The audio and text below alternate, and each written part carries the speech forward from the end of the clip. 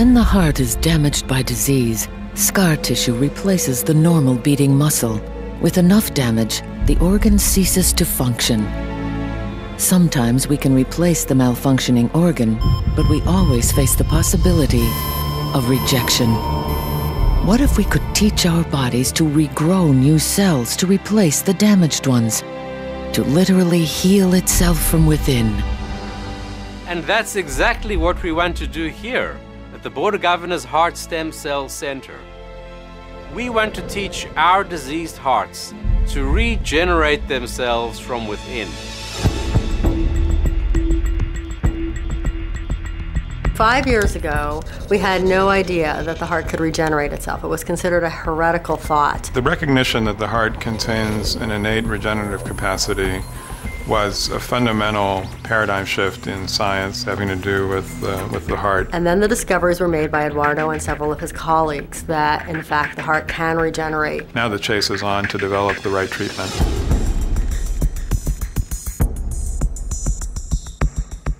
When a patient's had a bad heart attack, where there's an extensive amount of heart muscle damage, they face a future that may include a worsening of their heart condition so that they have bad congestive heart failure. Imagine if instead of having to have a heart transplantation, they could have that similar benefit from an infusion of stem cells. Cardiac-derived stem cells come from the heart. They're heart cells that were destined to become heart cells. So you can take biopsies from the heart muscle and you can grow these cells and then re-inject them back into the patient. The exciting thing about stem cell therapy is that this big heart attack might be healed by the use of the patient's own cells in a way of healing from within. What's unique about our approach is that the cells that we're using is that they actually are predestined to become heart muscle and blood vessels. Cell therapy would actually be something that would make such treatment available to a larger number of patients before they have reached the stage where there's nothing else that can be done but giving them a new heart. One of the great things about this therapy is what it can do for patients and its ability to reduce a patient's need for a transplant. It might reduce their needs for medication, and most importantly, should be able to improve their quality of life. There would be no chance of rejection and no need for all of those medications to suppress the immune process. We're in the process right now of creating the kind of regulatory filings and documents that we will present to agencies such as the Food and Drug Administration to allow us to begin clinical trials before March or April of 2009. I think we'll be poised to actually develop a treatment that's available to everybody in about 5 years. You're talking about helping millions and millions of patients because of the widespread nature of heart failure that we have in modern society. Patients might be able to have their hearts restored enough that a person who otherwise retiring early would say instead, gee, I feel pretty darn good. I'm going to keep working. That would be, in and of itself, a victory.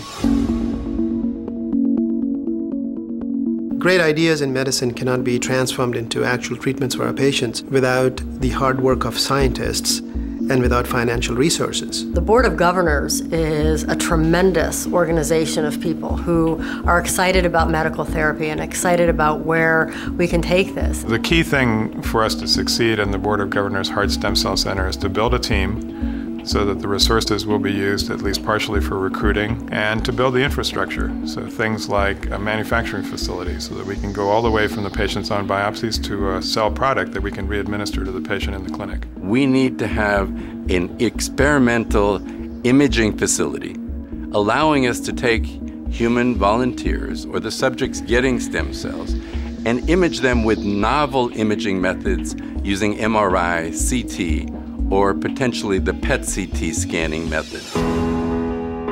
Bringing those elements together, creating something new, is going to be an undertaking that requires resources and commitment that will transform the potential of this place into a reality. Without the Board of Governors, it's unlikely that we could make the progress that we need to make in terms of getting therapies into patients as soon and as efficaciously as possible. We have the opportunity to become the best hospital for cardiac disease in the West Coast and one of the best in the country. The future of heart stem cell research is right here, right now. It's in your hands. you.